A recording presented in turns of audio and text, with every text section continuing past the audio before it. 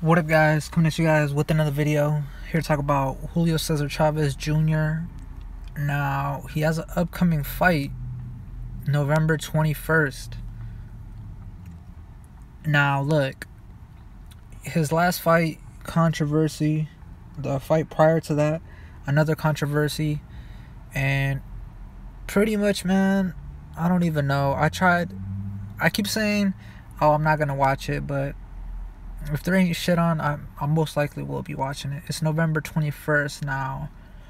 Off the top of my head, I don't recall any matches being on the 21st. I'm going to have to double check on that.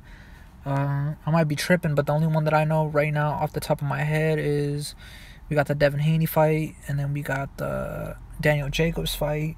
Do we have any other fights? I'm going to have to double check, like I said, but he's going to be fighting an Argentinian fighter, Maceroni. And I tried looking it up on BoxRec just to see if like any network's going to pick it up or what's the deal, what card is going to be the main event and all that shit. And I looked it up on BoxRec and nothing shows up.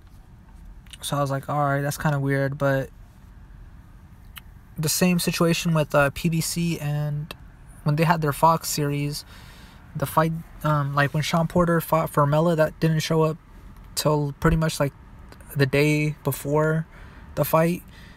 Also, Lara, he fought. Who did Lara fight? I don't even remember who he fought, but same thing. They didn't have those fights until the day of, so I'm gonna have to check on that. November 21st. What are we today? We're in the 4th, so that's 17 days away.